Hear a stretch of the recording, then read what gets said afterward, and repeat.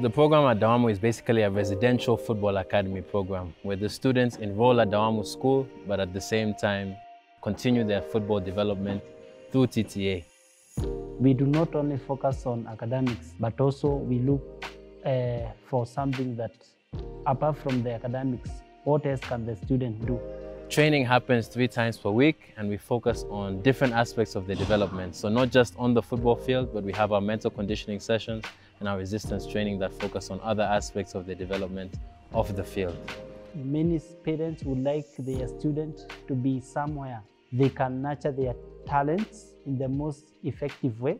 And I think the TTA has gotten it right.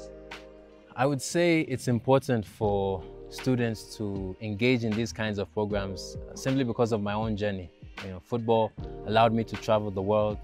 It earned me a scholarship to earn a degree, and just opened many doors for me that really education wouldn't have. I think the way they've partnered with colleges, it's enabled me to learn that you can play football and learn at the same time.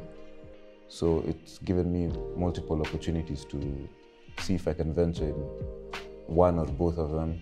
So at least I have a platform to fall on to if one fails or if both succeed. Since 2018, we've had different players through our partners attain soccer scholarships to play in different places across the world, including Spain and the US. And that's exactly what we try to prepare the students for here at Dawamu.